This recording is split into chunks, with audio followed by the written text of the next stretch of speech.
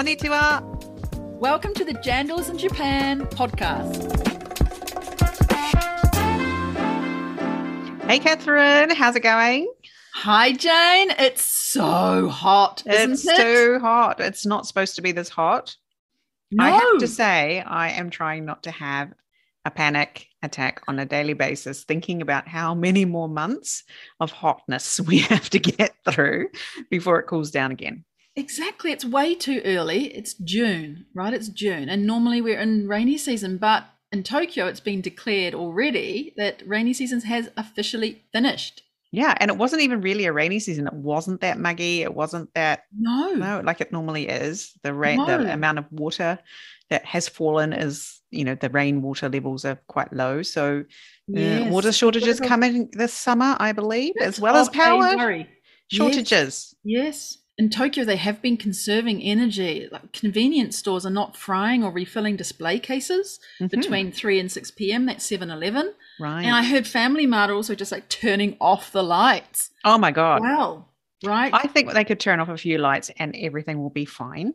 Yeah. It's going to be okay, especially like inside refrigerators and things. It's not necessary. No. I think this is great to get rid of some of that power consumption. It doesn't need to happen. We'll all survive. And we will know that your 7-Eleven is still open. It's always open, right? Even if the lights are not all on inside. Yeah, 7-Eleven were doing the cabinets and then Family Mart taking that different tack, doing 60% less lighting. I think it'll be bright enough. It's always far too bright, as you say, in those convenience stores. Yeah, right. Yeah. The level of lighting in Japan is really bright anyway. So, I'm sure it's going to be fine. But I'm concerned about just your average Ji-chan, Ba-chan, the elderly, thinking that they have to conserve power. Yeah. And then getting heat stroke and, ending up in hospital or worse. And that does happen in Japan. It really does. We see all those reports of the elderly being very, very good and conserving and not drinking water and keeping their fluids up. And that's really important. Yeah, we have to watch out for that this time of year, the old heat exhaustion. And I just had a friend mention that, they did everything right, but they still got heat exhaustion. So just really to be really careful. Be very careful. And I mean, obviously for Kiwis coming to Japan, June, you may think it's pretty mild, but actually it's really rocketing. It's, been 34, 35. Japan reached a record just the other day. Gunma, I think, had 40.2, which is the highest in 30-something years. So let's just be careful out there and come ready. Sunblock. Yeah. What would be your top tips? The top tips for avoiding a heat stroke? Definitely keeping up the water, but some of the water I think needs to have saline in it. Yes, that's the thing, isn't it? That is what is going to save you. Is the salt. And it's either in a tablet, a salt tablet, or a sports drink, or an umeboshi, a pickled plum, which is what a lot of my Japanese friends carry around with them as pickled plums, and they suck on those for the salt content. So one of those a day in your breakfast to help you get through the day. Really, really good. I also just like plain old rock salt. I will actually just have some on the tip of my tongue. Yeah. And apparently that's a real boost just suddenly to get some saline into your system. Yeah, especially if you're having headaches, right? That means you need more salt. Or if you're feeling thirsty. I saw for sale, they've got these cooler pads that you can pop inside a cap that you wear. Oh, yes, right. They've gone on sale here. That they are very popular walking out of loft stores, apparently. They look really, really great. You can put them under your hat. I don't know that I really like a cold head, but you do lose a lot of your heat outside of your head. So maybe that's not really the place to cool it. Maybe that's a natural ventilation system through your head, but that's where the sun hits you, right? Especially if you've got dark hair. If you're like a Japanese person with black hair, you're very easy to get heat stroke through your head if you're not wearing a hat. So that's the whole thing around hats in summer, and everybody's always wearing a hat, and you think, oh, that looks really hot, but it's actually saving them from. Well, that makes sense. That's probably why this product's come out. And the other thing, I think you see a lot of ladies having parasols and umbrellas, and I mean maybe that's not popular in New Zealand. And it's your own popular, right? Own portable shade is fantastic. It makes a huge difference having one of those parasols that look so ancient, but actually very, very good idea to have. And always having a hand fan in my bag. And sometimes the ones that are the uchiwa, not the ones that are fanned out, but the ones that are uchiwa. When I came to Japan, I did not know to look for the shade. I did not know that would make a huge difference. You know, like really? where I'm from Southland, it doesn't get that hot there, right? So I never had this experience. You are excused, my dear. Right? Yeah. And I would spend my summers in Milford Sound where it just rains, you know, it's not that sunny, right? So I came to Japan and I was like, wow, what do I do? I didn't know what to do. And I did not know to walk on the shady side of the street or to look for the shade. And now I'm all about the shade. I'm like, okay, in the morning, the shade's that way, walk the dog that way. Yeah, so even just crossing the street is a huge difference. And you'll see the Japanese people all walking in the shade, but just the dumb foreigner who doesn't know walking in the sunshine. But anyway, I digress. So what I was trying to say with the uchiwa, which is the fan that doesn't close up, is it is also quite a good protection on your shading on your face. So you can make shade with it. Fanning yourself, you can make a shade with it too. So that's another tip that I have. Always have one in every single bag of mine. Oh, yes, definitely. Woo, let's get through this heat. Yes, exactly. And the other lovely thing that's been happening, Jane, too, is matariki. We've been just seeing so much of that exploding in New Zealand, and how lovely it is to see the celebration happening there around matariki. And it's lovely to see that it did filter through to Japan here, and we felt a little bit homesick, didn't we over that weekend? To know that New Zealanders were spending time with their families and we couldn't be with our families, but also a time to spend remembering family members who have passed on as well. And here in Japan, if you live in Japan, you'll know that we have obon, which is 3 days of taking care of your ancestors who have passed on, visiting family graves, reuniting with family members, spending time together, and welcoming the spirits of your ancestors to your home for the 3 days and then sending them on their way again. So I really like obon. It's kind of like, people might think it's morbid, but I don't think it is. It's really lovely, and I'm celebration, really isn't it? It's their lives, remembering them, not forgetting them, showing respect and remembrance for people who in your family who have passed on. But it's really great to see New Zealand bringing that into something that everybody can take part in and to remember. And that beautiful connection of that cultural connection between New Zealand as well, having those chances to remember your ancestors is really great. Yeah, we have another connection there on remembering ancestry, and I think that's going to be brilliant for us too going forward, that we can see some other connections developing in different ways. So it's really great. Yeah. So coming on the show today, we have Greg Lane. We do. Greg's just, wow, is he not someone who just continues to go up the hill, to strive. With his jandals on. With his jandals on, yes. What a guy. He just has done so much in Japan and just is a trooper. I'll give him that. Yeah, he just keeps going and going and going. Ever ready battery type person. But yes, with his jandals on. I hope everyone enjoys the episode. Yes. Here, let's hear from Greg. Kia ora, Greg. Kia ora. Konnichiwa, Greg. Konnichiwa. Welcome to the show. Thanks for joining us today. We have a special warm-up question for you. A or B, which are you? Okay. Takoyaki or okonomiyaki? I think takoyaki. Why is that? That's a good question. Well, part of it is because it's cheaper, so that kind of goes with my my brand, and I guess it's just a little bit less sloppy. You know, you can kind of eat it with a toothpick, whereas the okonomiyaki, you know, gets all over your shirt and gets over your shirt, maybe. But well, you know, it usually goes with beer. It's quite kind of, you know, usually a lot of, you know, loud talking and gesticulation. How about you, Catherine? Takoyaki, okonomiyaki? Okonomiyaki for me. Oh, why is that? I just love it. I think takoyaki also I think automatically of the translation of it as octopus balls, and it makes me go, ooh, no, thank you. So I, you know, go for okonomiyaki. I love pancake style. I like that I can cook it myself too on the hot plate. and add in bits and pieces that I want. I don't mind if it's Hiroshima yaki with noodles or if it's XYZ. I like okonomiyaki, and I just like the old DIY aspect to it, making my own on the hot plate. Yeah. Jane? Well, I'm married to someone from Tottori who has a supply of nagaimo, which is the long potatoes that they use. And so we have quite a lot of okonomiyaki, very high quality okonomiyaki. So I'm not really a fan. I was like, I've had too much of it.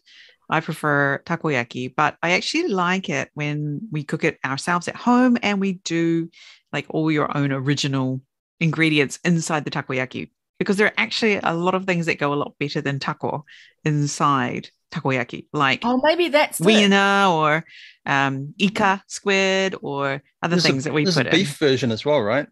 I have not had a beef version. Well, I tell don't me eat about meat, that. But yeah, that's another reason why I don't like okonomiyaki. Well, I mean, obviously okonomiyaki, you can put whatever you want in it, but it typically comes with pork, so I don't eat any of that. It does, doesn't it? Yeah, you could make a vegetarian version if you wanted. Yeah, I think I quite like the vegetarian version, but I hadn't even thought about beef or something else inside. Beef in the takoyaki. Yeah, you can put all kinds of things in takoyaki. So that's what we like to do when we cook it at home. Yeah. Next time I visit you, Jane, please, I request we'll have a takoyaki party. A different style, and I'll guess what's inside. But we wanted to have you on the show because, well, you've been here for such a long time. 23 years is amazing. You established several businesses, and you're an entrepreneur, right, with Fast Train Limited as your umbrella company that you do all sorts of things under. And one of the things you mentioned before about cheap was that you are, in fact, the originator of Tokyo Cheapo and a few other city guides as well for people who are looking for things to do online. And so why did you choose Japan? You could have chosen anywhere. Tell us about how you got going. Yeah, tell us. Yeah. It's kind of simple. I met a Japanese woman in New Zealand, and at the time I was kind of in a sales job, and I kind of realized that I hated sales and I wanted to get out, and I was thinking, might as well go to Japan. So, it wasn't like a lifelong dream or like something intentional or anything. It was just kind of accidental. So you ended up in Japan. You followed a love interest to Japan. Yeah. I don't have any of those kind of. You hear a lot of these, people talk about how they have a love of anime or martial arts or something, but I really didn't have any of that kind of connection with Japan before I came. And so arriving here, you started off as an English teacher, is that right? That's correct. Yeah. I worked at Nova. After Nova, I got a job working at an IT company. So I, got into things like, web design and I guess it improved my Japanese a lot because it was going from speaking very elementary Japanese to working in a Japanese company. So that was kind of, being thrown in the deep end. And just things like all the, for want of a better term, they say office ladies in Japan, they would prepare the tea and coffee in the afternoon and, the morning and afternoon stuff. And I would go in and help them, and people would kind of like hit me because like, no, you can't do this. It's not your job. So, Wow, really? Get out of the kitchen kind of stuff. Yeah. That kind of thing. So, it was very, very weird. I didn't really enjoy it very much working at a Japanese company and, being the salary man. And I had a 90-minute commute each day. So rough. Yeah, it was rough. It was like, it was on the Odaku line. So on a bad morning, it would be raining. It would be hot, like, rainy season kind of thing. I'd be in the middle of the carriage, like not near the doors, and I'd still have my face against the glass because, there was such a crush, and I'd have like someone's head against my stomach. So, oh my God. It wasn't pleasant. I think it's improved a little bit on that line. I used to take that line out to my last corporate job, and I was going the opposite direction to people coming into the city. So I actually had quite a good ride. I didn't get squashed like that, thank goodness. Yeah. So that taught me all about Japanese corporate life. So I quit and I went back to some kind of part-time English teaching, and I did the freelancing on the side. So I kind of gradually transitioned into working in IT for myself. And that led into a company called Fusion Bureau, which was a design studio, which I set up with a couple of other guys. And we did that for about 3 or 4 years. It kind of stumbled along. It did okay every now and then, but it was kind of finished off by the earthquake in 2011. So so we had a few contracts, and then 2011 came along, and then basically all of the contracts got cancelled, and it just wasn't viable anymore. So at that point, I was doing freelance stuff, and I was looking for something else to do. And I met up with my friend Chris Kirkland, and we decided to, while we were thinking of something better to do, we'll just start a blog about how to do stuff cheap in Tokyo. So that was the kind of genesis of the business. We intended it for it to be a business from the start. It wasn't like a complete hobby kind of blog. So we had that intention, but it really took off a lot faster than we anticipated. And by about 2016, I was working full time on the site. And then it basically went from strength to strength up until 2020. So, 2019 was amazing. We had the Rugby World Cup. Yeah. We had a team of about 20 people, and we obviously launched a few other sites too. We had Japan Cheapo for the rest of Japan. We had London Cheapo. 2019, we launched Hong Kong Cheapo.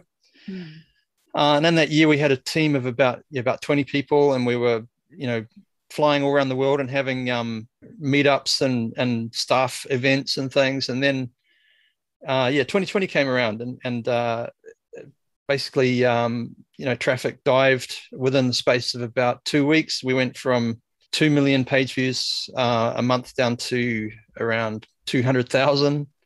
And basically for the last 2 and a bit years, we've been on what we call eco mode. So we've just been, ticking over, trying to keep the content up to date, but waiting for the tourists to come back. Any tips then on how to design content development or social marketing, say if a Kiwi is coming in here and wants to tell their story of how they produce their product or promote activations of their products? I think that might be quite interesting for people to know. Having a content strategy, like deciding, what kind of content you're going to produce, connecting with some good writers. And I think you just have to be consistently producing content, looking at what's working, what's not, doubling down on what's working, forgetting what isn't. It's not rocket science. It's not that hard.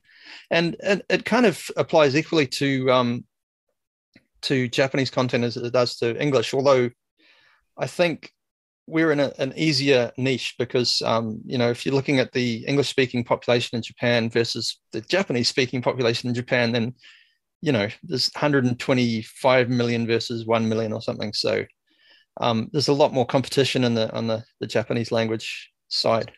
But it's still possible. Like I actually ran a Japanese language site, an events site for a company, and my Japanese is not great. And some of the descriptions I translated myself, but I managed to get it up to about 100 to 200,000 page views within a year. So the same strategies that I used on the English content worked on the Japanese content, which kind of surprised me.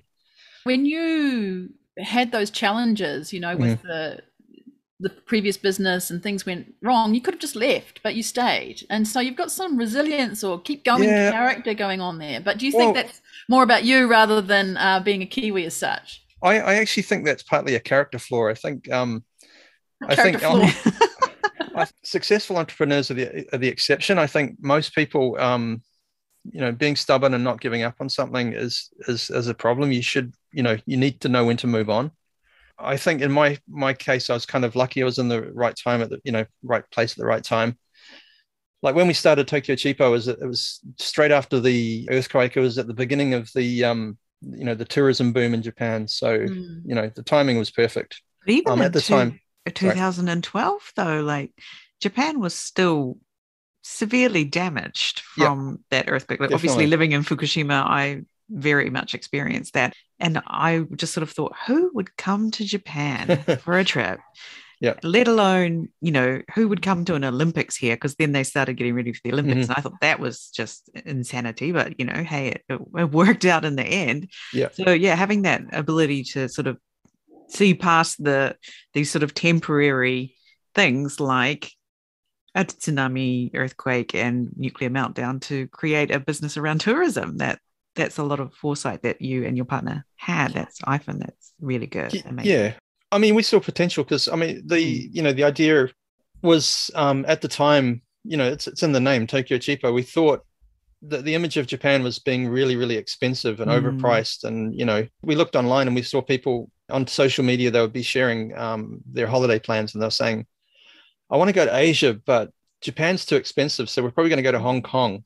You know, there was a lot of talk like that. So I think one of the things is we wanted to change that perception that, you know, Japan wasn't this kind of extremely expensive place where, you know, you would lose all your money, you know, on the first day. Yeah, exactly. I mean, Japan's been in deflation for the last 20 years, not inflation. And so prices have basically not changed, right? Now there's going to be movement, but it's been the same prices, really. I remember when I first came here, the exchange rate to the New Zealand dollar was it was 38 yen to the New Zealand dollar. No. Oh my God, you must have felt so poor. Harsh. Oh yeah. Coming here, it's like I was looking at, you know, the vending machines, and they were, you know, drinks were 120 yen, and I was thinking, wow, $3 for a drink, and you know, this is insane. And now it's the other way around. I go back to New Zealand and I see, wow, pump, you know, there's some kind of like water pump thing you get in the supermarket for $4 or something. It's, you know, it's insane. Yeah, it's interesting that Japan is expensive still is the mindset that's out there, though, even now. That Japan is an expensive place. Yeah, so which is so not true, and we hope that more and more people will get to know that it's actually a rather affordable place to come to these days. Yeah, with the help of Tokyo Cheapo and Japan Cheapo. Well, Japan has a sort of business culture here that often people call unique, Greg, and I wonder how you've managed to navigate that. I remember one thing. It was in my previous business when we were looking for customers, and a lot of our customers were you know, foreigners in Tokyo, and the way we got those customers was we would go to a pub or an event or something, and we'd have a drink and we'd start talking, and you know 2 days later we'd have a meeting and we'd, you know, just sign a contract or get into something.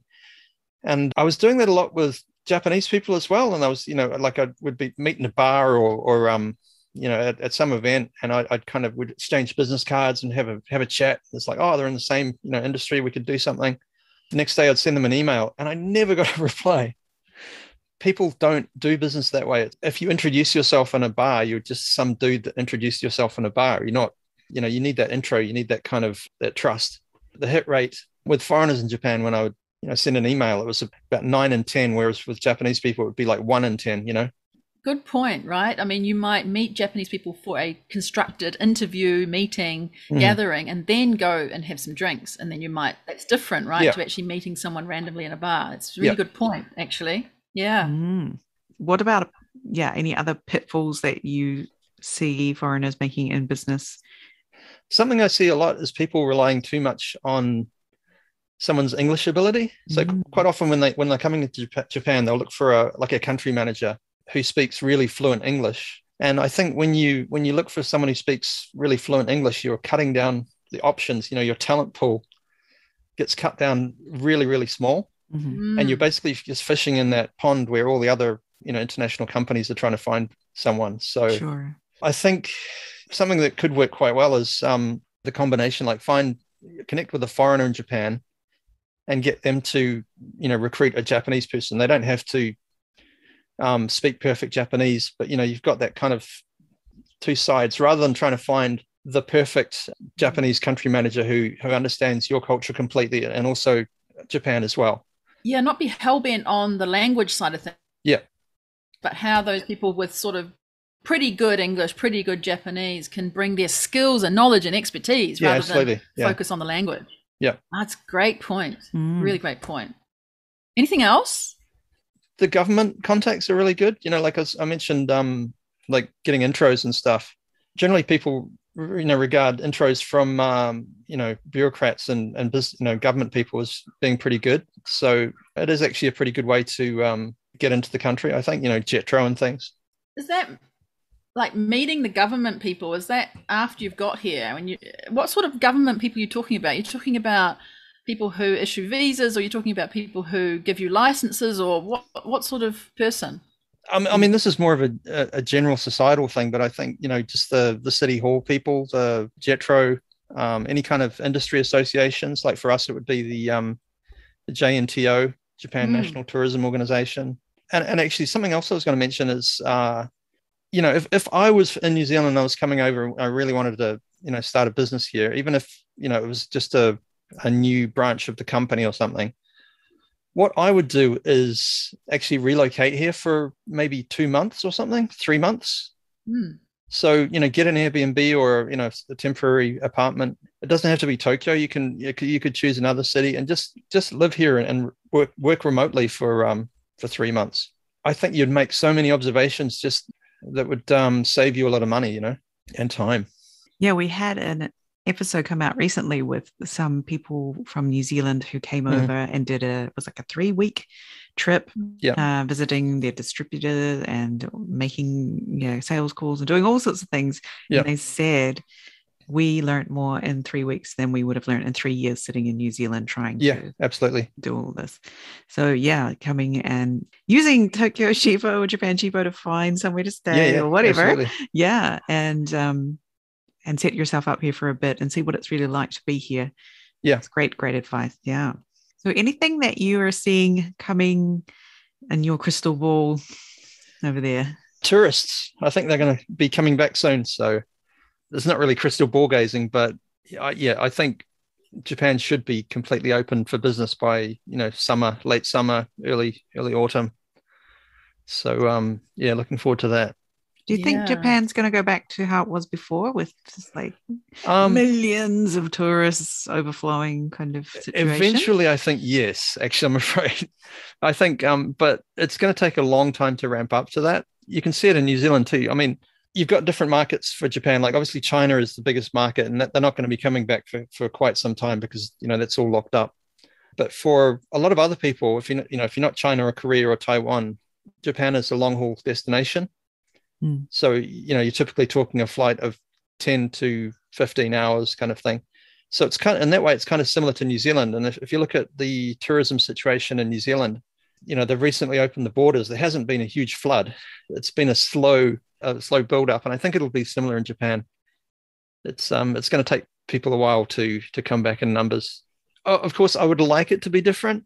I'd like it, them to look at more sustainable ways of doing tourism, but ultimately it's driven by money. So if the same incentives to make money are still there, then it's going to happen again. It's going to be the same kind of tour buses and shopping sprees in Ginza and things like that. So I think it'd be great to see more tourism in the Japanese countryside. There's a lot of towns that are just dying, and they need the input of inbound tourists. It's like I recently bought a house in Niigata, like an akiya, like an empty house. It's close to a lot of ski areas, and I think it gets the most snow of anywhere in the world. It's insane. We had 20 meters of snow this year. Wow. Yeah. It was a big snow year, but wow, that's a lot of snow. Meters. It was I had the snow clearing guy taking the snow off my roof every few days so that the house didn't fall down. Sure. But that particular village I'm in, it's a place called Sekiyama. The city's called Myoko. They have a city newspaper, like a thing they send out every month, and they put the birth and death notices on the back of the paper. Yeah, each month is there's usually about 6 to 10 births, and there's usually 30 to 40 deaths. This is a city of 35,000 people, so you can. At that rate, the place is going to lose 10,000 people within the next, few years. They really need that the money to come back, especially the ski areas. The ski areas are really struggling. Yeah, they must be really struggling. That's for sure. Yep. Yes, I can agree with you there. Being up here in Fukushima and been wanting to have more people come and visit us here, especially on the coast, that was damaged the most. But they just sort of never come this way. So yes, it would be lovely to have more sustainable tourism in the future going forward. Wouldn't that be nice? Yes. It'd be good. And anything else, Greg, you're saying gold mines of opportunities for primarily Kiwi businesses, because that's who we want to see here. But something that they could leverage, maybe the unique and fresh way that Kiwis do things? The area I know is tourism, but I would say, these areas like the ski areas and the experiences and the nature experiences and things. I think New Zealanders are really good at creating experiences around that. Look at the guys out at canyons and Gunma. Like guys like him, I think are really typical. They kind of well, not typical. He's pretty special, but I think that's the opportunity. Japanese hardware with New Zealand software, if you know what I mean. Yeah. Something I don't think many people realize is the natural assets of Japan. They tend to, see Kyoto and Tokyo and Osaka and stuff. But when I drive to my place in Niigata, I have to go through Gunma and Nagano and the mountains and stuff. And every time I go through there, I think, wow, this is as good as, you get in the Southern Alps and the best of the scenery in the South Island. Yeah. Given that, New Zealanders have experience with that, and if inbound tourists come back, then I think there's an opportunity there. Yeah, I'd say Japan's nature is definitely underdeveloped and ways to enjoy it. Yeah, it's a bit too overdeveloped in some ways, like all the concrete, but yeah, I think New Zealanders could bring a different way to enjoy nature that doesn't need any whistles and bells or to like omiyage shops added to it or anything. That we know how to enjoy nature without all that stuff. So yeah. I think the chap we were talking about there was Mike Harris, right? Yes, Mike Harris, that's right. Yeah, but I've got your name there, Mike. We'll get you on the show Mike, at some point. We'd love to hear. Yeah, wow. Awesome. Anything else, Greg, from you that would be really helpful, you think, for like-minded Kiwi entrepreneurs, new business people thinking about coming into this lovely land of the rising sun? I think the biggest thing about Japan is it just tends to be quite intimidating because of the language. I think if you can get past that, then it's not actually that difficult. There's bureaucracy and things, but I really like bureaucrats in Japan. I think like the bureaucracy in Japan are generally really, really helpful, really nice. Yeah. And sometimes they might say, fill out this form again or something. But, if you're humble and you ask for help and you treat people well, then I think that the bureaucracy in Japan treats you well in return.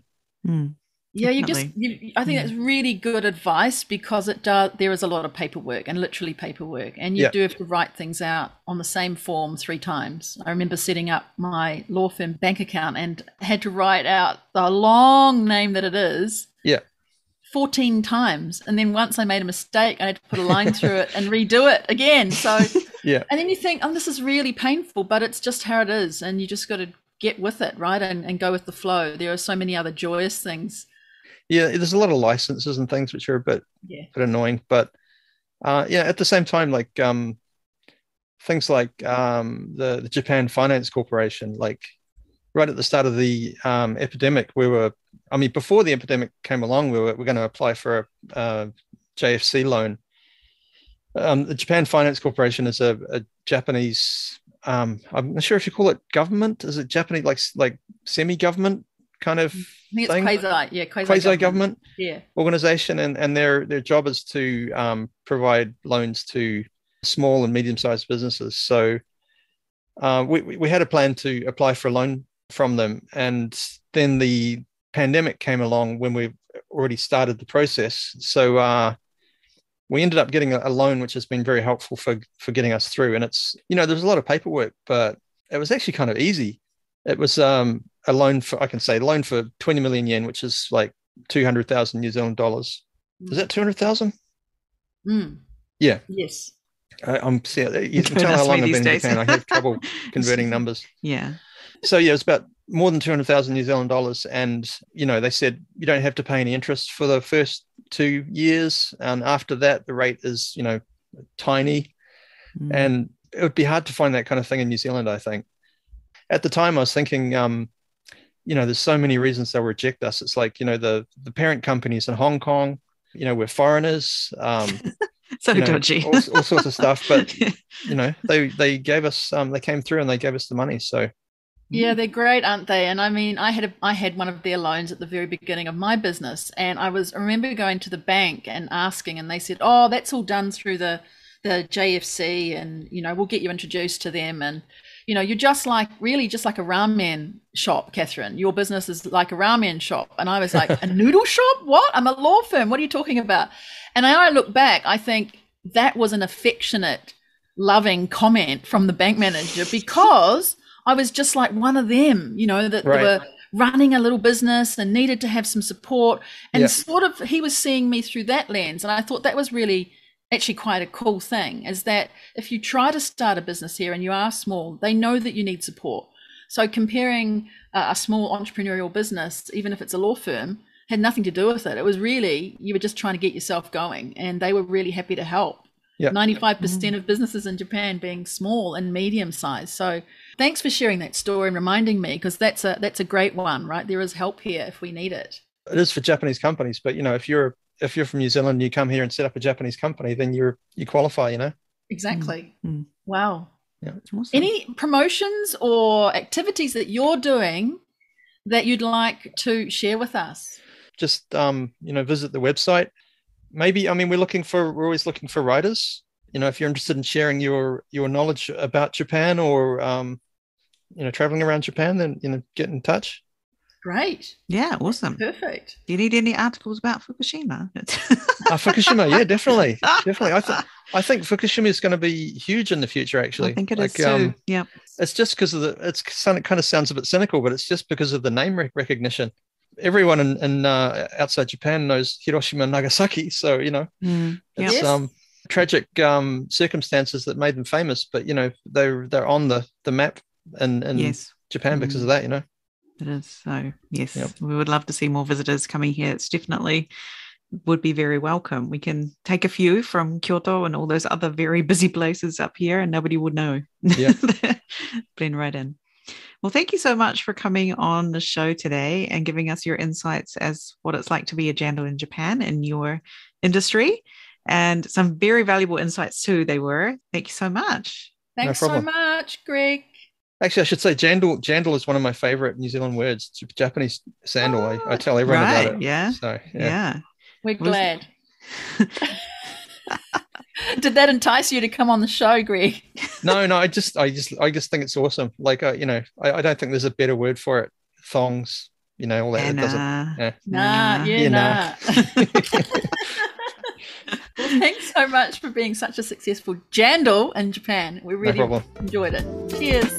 Bye. Wow, Catherine, isn't Greg an awesome jandal in Japan? I really loved having him on the show today.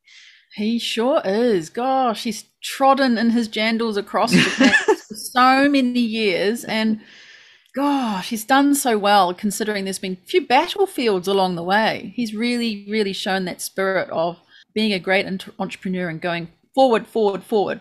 Yeah, not giving up. And I think that's an important message we've had across a lot of episodes, is just sticking at it, don't give up. And we all do that in business, but in a different country when there's a real chance to just jump on an airplane and I've had enough, but just to keep going, I think really shows the spirit of strong Kiwis in Japan. And it was really great to see that, the Japanese government does support businesses that are run by foreigners here in Japan, just like they do other businesses, Japanese businesses. And he mentioned the loan that he was able to get for his company because it's registered in Japan. And I know there were a lot of other supports that came from the government as well during COVID for businesses. Yes. Yeah, I think that's a good thing. And one of the takeaways really would be don't dismiss any support that might be coming locally. And he talked about the loan from the government, but also he talked about connections with the government people. He talked about JETRO and JNTO and the city office officials where we're down at those offices all the time, aren't we, renewing different kinds of documents and things that we need, or getting documents or getting copies of documents and things. So having a good relationship with those people was also something that perhaps some of our other guests haven't pulled out yet. Really good comments to make there. Yeah, those people at the City Hall are lovely as well, aren't they? Which I think is really nice. Yeah, and his sort of crystal ball gazing of sort of noticing the untapped nature that there is in Japan that New Zealanders know how to make the most of, because we have a lot of it, right? And we're not allowed to put concrete down and do all those things that sometimes happens in Japan. So if you can bring your Kiwi skills of helping people to enjoy nature, whether that's through guiding or setting up some kind of adventure, Japan has so many places that are just waiting for people to start doing things like that. Rafting or rock climbing or something, we have loads of that stuff. Wouldn't it be great if we could get a coast to coast in Japan, where it may not have to be a whole coast to coast, but you can think east to west Japan, or prefecture to prefecture. Is not that hard. And like do a cycling tour or something that New Zealand's really, really good at and bring a bit of that here and expand on that. I've always thought that would be quite a good thing to do. Replicate the coast to coast. A coast to coast. Yeah. In Japan, coast to coast. That would be very cool. Right. I wonder how that would go, because things like trail running and cycling are definitely picking up here. More cycle trails are being built all over the place, and trail running is becoming more and more popular. Exactly. Think about the collaborations, spectacular. Yeah, think about, we will be hearing as well from other people who are doing all sorts of things. But if you think about Don Roxburgh and his health bars, I mean, imagine taking those on your cycling trip, right? And then having a classic wine or a sparkling at the end, right, to celebrate, and all collaborations that could happen amongst New Zealand companies to bring that together. Gosh, Jane, we're bouncing out some ideas here. But I know Greg did see the potential there. And the other last point I'd like to say is, I thought it was really good that he said that don't focus just on language. Having someone who's really good at language is a good thing. You can hire an interpreter or a translator, but getting the person with the expertise on the ground, and that might be a foreigner, it might be a Japanese person who may not have perfect English or Japanese in either case, but their expertise and knowledge and insights and skills in their particular genre, their industry, would be the best thing to have. And I thought that was a really good way of explaining how to do it. Otherwise, you're going into, as he called it, fishing in the same pool for all the talent in this little area, and you could be expanding further. Otherwise, you'll miss the right person for your particular business here. Definitely. Yeah. Well, a lot of gold in there for this episode. Thank you so much, Greg, for being a great Jandal. Thank you, and Greg. he even told us that Jandal is his favorite word. How funny is that? Yay. Yay. Well, that's it. Subscribe if you liked it. Subscribe so you don't miss out on another episode, and we look forward to seeing you again on another episode of Jandals in Japan. Cheers. Bye. Cheers. Bye.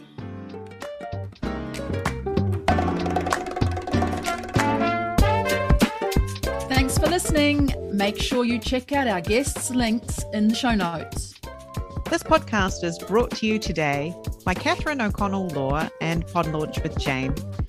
If you have a great story you think should be on the show, come and find us on LinkedIn or Instagram. We'd love to hear from you. See you next time. Mata ne!